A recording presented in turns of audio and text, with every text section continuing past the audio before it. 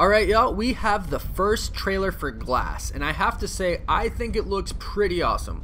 This was given to us today at Comic-Con, so here it is. Before we get started, be sure to subscribe to my channel so you can stay up to date on everything that is happening at San Diego Comic-Con. So to start off, if you are not familiar with Glass, it's a different type of superhero movie, and it's the third movie in a 3-movie saga. The first movie was Unbreakable, and it came out in the year 2000. The next movie was Split, which came out in the year 2016, and Glass is the third installation tying them all together. Glass is about 3 main characters: David Dunn, who's played by Bruce Willis, Elijah Price, or Glass, who is played by Samuel L. Jackson, and Kevin Crumb, or Beast, who is played by James McAvoy.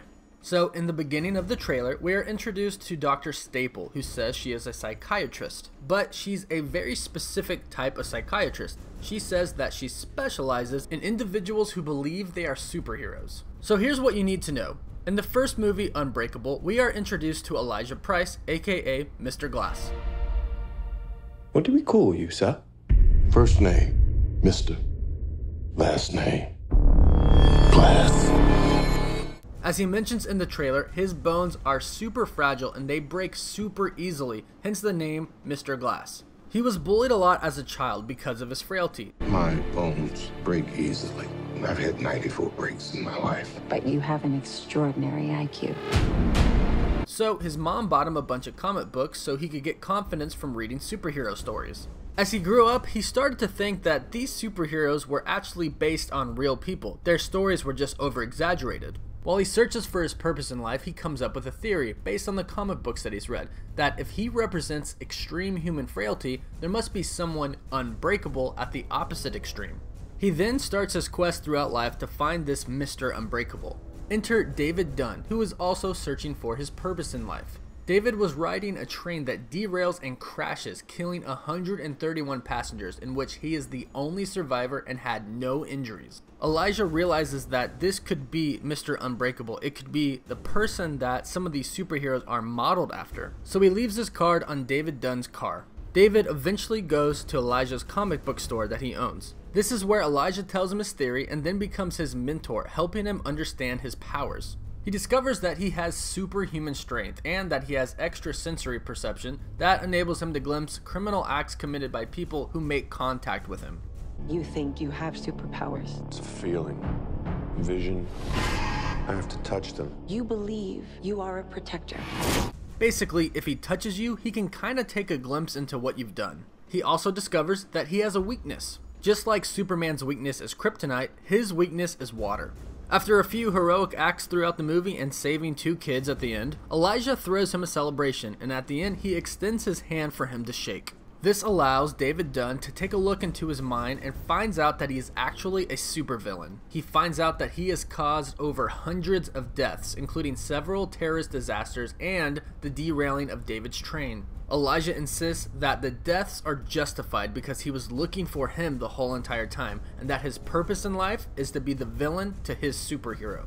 The movie ends with Elijah calling himself Mr. Glass, and then David eventually turns him in which Elijah is convicted. So that's what you need to know about Elijah Price and David Dunn in the movie Unbreakable. Split introduced us to Kevin Crumb. It's a man who has 23 different personalities inside of him. The 24th personality that we find out is called the Beast, and the Beast has superhuman abilities. I have no question. There are 24 identities I'm Mary Reynolds. Por favor, senora. We almost got you, bro. that live in that body with you. The beast is coming any minute now for you guys. But what I am questioning is your belief that you are something more than human. And yet, it is true.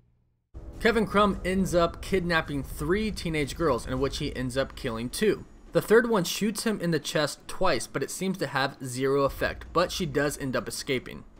At the end of the movie, it goes to a diner in which the news is on TV and several people are watching it. The news is doing a story on Kevin and his 24 personalities and the situation that happened. One of the females notes a similarity between Kevin and a wheelchair-using criminal who was incarcerated 15 years earlier. As she tries to remember the nickname he was given, the man sitting next to her tells her that it was Mr. Glass. And who was it sitting next to her that told her that? None other than David Dunn from Unbreakable. So Glass is the movie that brings all of these three characters together. David Dunn is pursuing Crumb's superhuman figure, the Beast, in a series of escalating encounters, while at the same time, Glass emerges as an orchestrator who holds secrets critical to both of them. So Glass is really about Elijah Price, aka Mr. Glass, and the Beast teaming up together as supervillains, going against the superhero, David Dunn, who is unbreakable. As Mr. Glass says in the trailer, a lot of people are going to die. Are you ready? A lot of people are going to die. Don't do this. Are you ready? Glass will be about David Dunn trying to stop Mr. Glass and the Beast from killing many, many people. That sounds like the bad guys teaming up.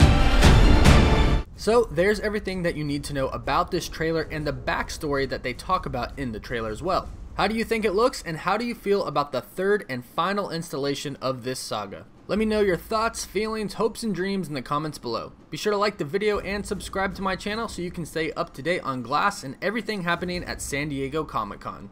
Thank you all so much for watching. Woof woof.